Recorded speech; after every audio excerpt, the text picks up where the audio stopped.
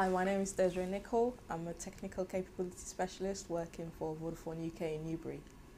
What that means is that you're responsible for a particular system or a service in Vodafone, and if there are any issues with the system, you're responsible for sorting them out, to work out the roadmap as in the development of that system. At school, I was very studious. I mean, I always try to make sure I pass all my exams. Try to be in the first three in my class. I did ALevels back in West Africa, and then came over to the UK to do A-levels. I did 3 A-levels. Coming over from one country, living in a different country, as a 15-year-old by yourself, was a big change for me. I mean, when I was at 15, I thought I knew everything then after my O-levels at secondary school.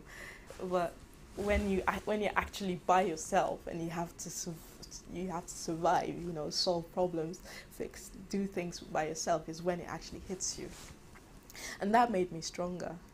I wouldn't necessarily say I had a plan, but whatever opportunity I had, I made the most of it in order to lead me to where I am now.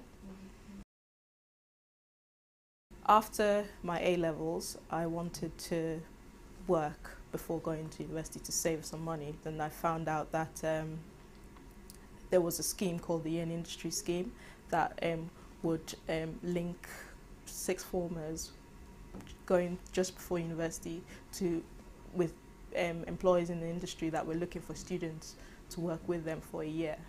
And I joined that scheme, and they helped me find a job with National Grid for a year.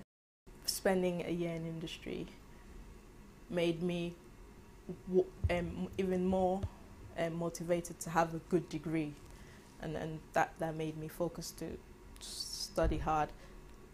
Had more of an idea of the modules I wanted to do at university, and then coming out and being able to find a graduate training placement as well was great.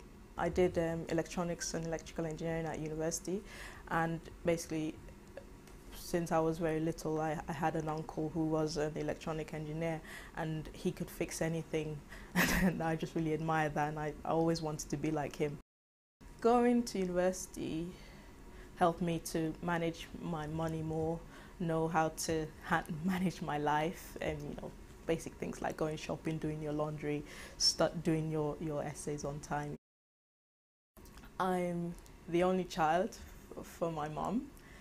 She's a single mother, and she came from a very poor family herself, and she worked hard to become a successful accountant.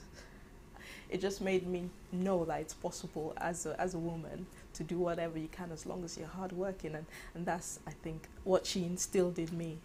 She gave me the opportunity to come to the UK, do my A-levels, and then go to university, get a good degree, and luckily I got a good job at the end of my degree as well. She's very proud, and she comes and visits me and stays with me,